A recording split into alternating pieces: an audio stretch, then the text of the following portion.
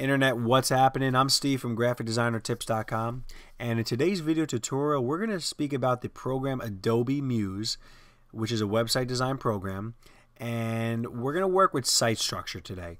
And basically I'm going to show you how to add pages and create master pages on your website. Now, the website on your screen is a website I have designed for a client of mine using these elements of adding pages and master pages.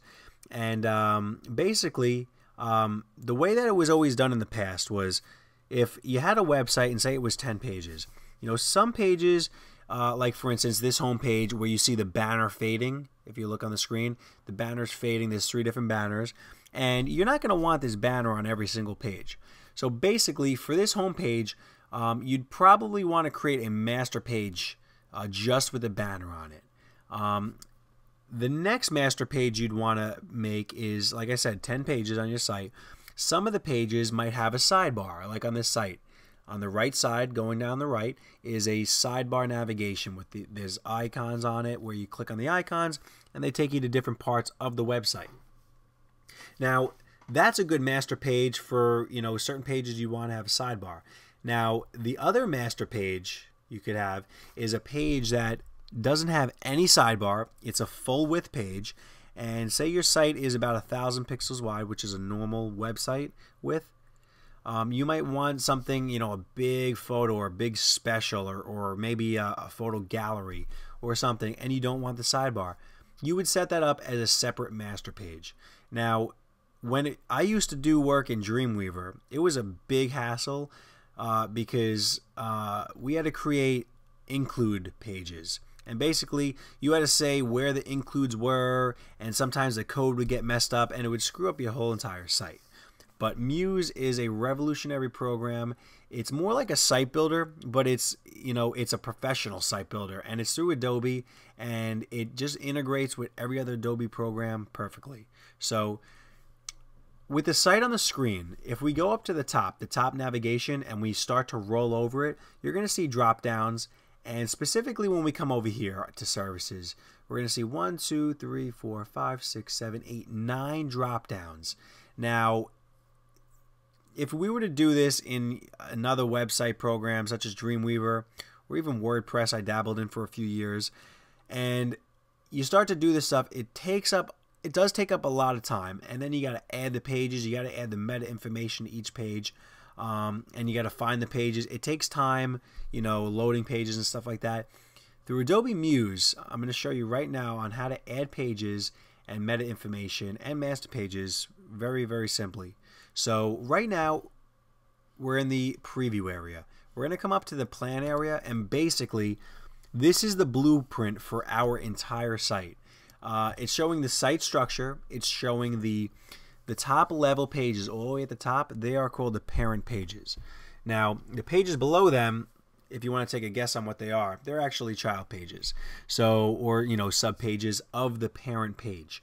So basically, on your navigation, when you roll over a parent page, it is going to drop down into a child page that is attached to that. Through Adobe Muse, there's certain things you can do to hide a child page. Say you want you have an article but you're not ready to really publish it. You can have it there hidden if you want, but that's not really what this tutorial is. I'm just also letting you know that can be done. But this is showing all the top level and sub-level pages. So if we come up to that page which we saw before, services, I think there were 8 drop downs on it. These are all the drop down pages.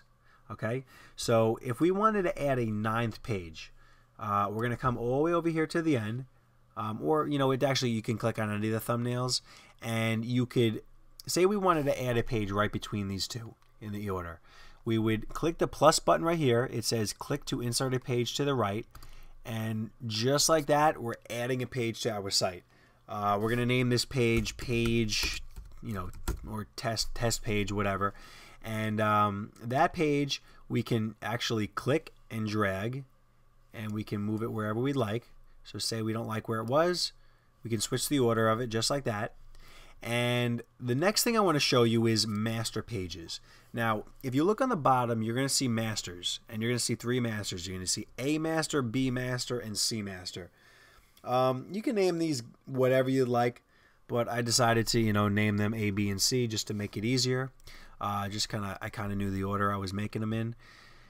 A master page is, if you look at these three master pages, the first one has, like I said earlier, it has that fading banner. The second one has a sidebar, and the third one is a full width page. Now, let's say up here, and you can see through this little preview, all these pages around it, they all have a sidebar on it. Now, say this page called Page Test that we made, I don't really want that sidebar on it. I want it to be a full width page. All you're going to do is you're going to right click, you're going to come to the bottom and select which master is the appropriate master that you want to be on that. So we're going to click C Master, and it changes just like that.